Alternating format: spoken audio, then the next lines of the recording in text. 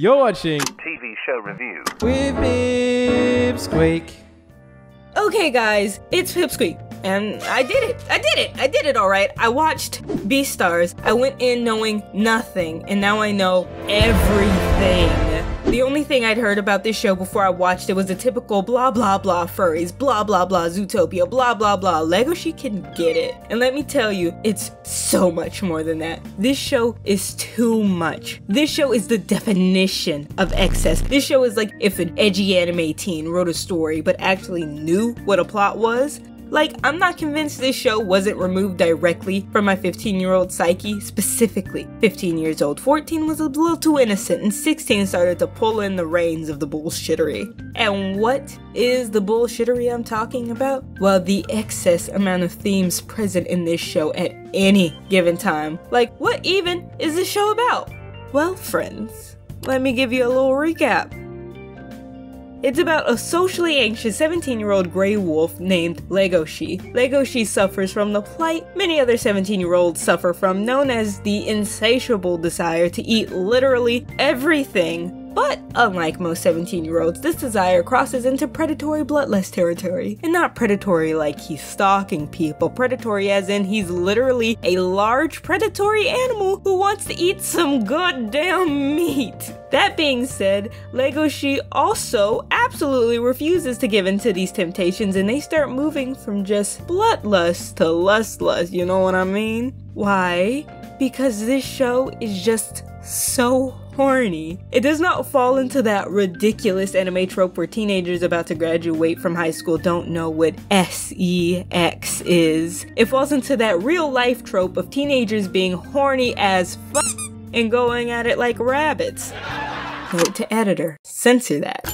The gist is it follows the high school shenanigans of a wolf who lives in a society where everyone is living on a razor's edge because all of the carnivores are literally living amongst the herbivores while secretly wanting to eat them. And the herbivores are all conscious that their lives could literally be taken at any moment, but everyone has come to the notion that the best course of action is to ignore it. Just like I try to ignore the fact that Horny Bunny Haru is voiced by Lammy from Doc McStuffins, Widget from Wow Wow Wubsy, and Juniper Lee from The Life and Times of Juniper Lee. Does that make me feel weird? Absolutely. Do I have a follow-up to make it better? Nope.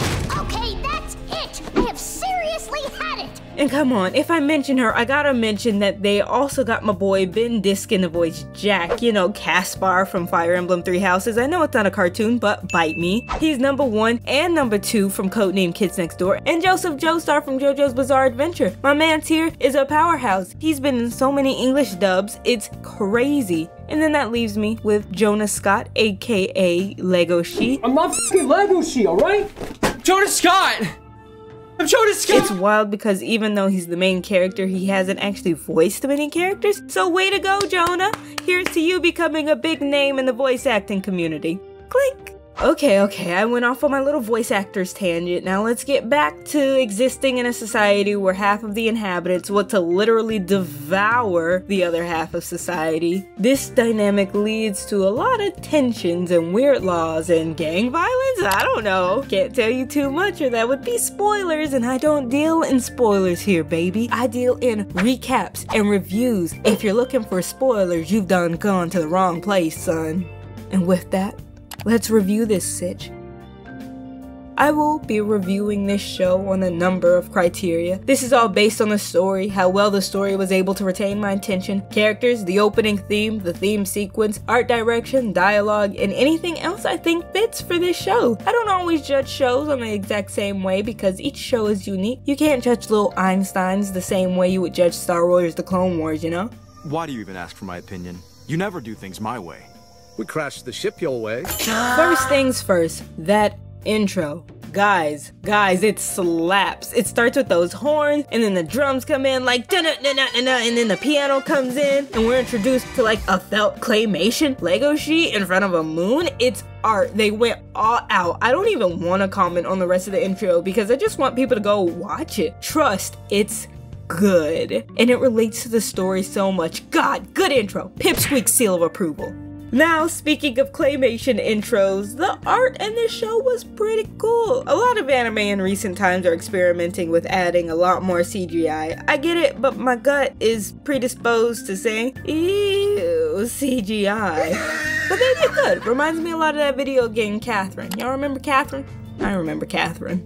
Now, plot. I thought it was a lot. Bad? No. A lot? Yes. Too much? Possibly. Everything in this show was kind of a hot mess, but like on purpose. I felt like I never had a break. There was always something new, but I think honestly that was just mirroring my feelings about 2020 thus far. My inner child is just craving some structure and a sense of safety. This show was not that, and that's fair. Moral of the story, pacing was a bit on the speedy side. Plot sometimes just threw things out of left field sometimes, but it's a show about animal people not trying to rip each other to shreds constantly. I'm being a baby here. Plot was good. If I wasn't, I wouldn't have binged it in one sitting, which I did. Characters. I'm gonna say it. I didn't like Louis Rui. Hot Deer didn't do it for me. He got on my nerves a bit, but that's not saying I don't want him in the show. No. I think his character was super interesting, just insufferable. And I think it's super impressive when characters can be created that you don't like but still add to the story. I think it would have been lacking if he wasn't in it. Most of the other characters I thought were precious. Jack, Legoshi's friend, is a literal angel dog and deserves the world. Oh, my tail swinging, maybe I'm in love. Legoshi, leg. What? Lastly, I personally think Juno is the weakest character. She's kind of getting the Sakura treatment, where she could be cool, but her entire character revolves around her worth to a man. Juno, do better.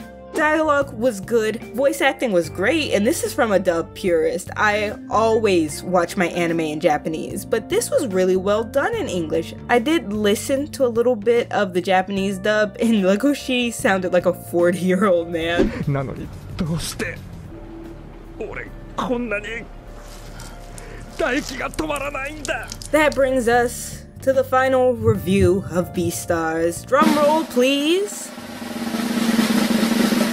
8.5 out of 10. I'm genuinely excited to see what else this show's gonna throw at me. I'm ready for the roller coaster.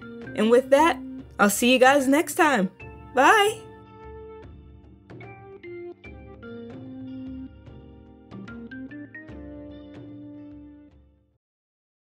Okay, I went off on a little voice actors tangent. Now let's get back to an existing